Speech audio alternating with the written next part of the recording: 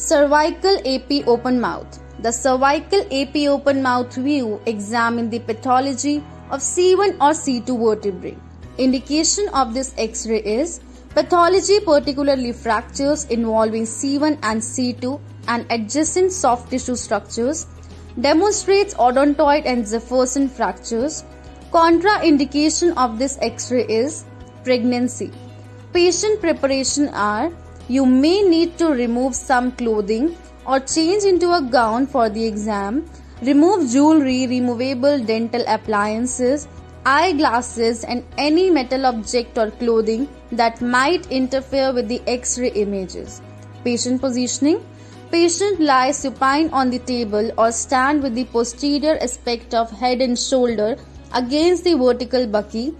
Patient shoulders should be at equal distance from the image receptor to avoid rotation, the head facing straight forward. At the last instant, the patient is instructed to open their mouth as wide as possible.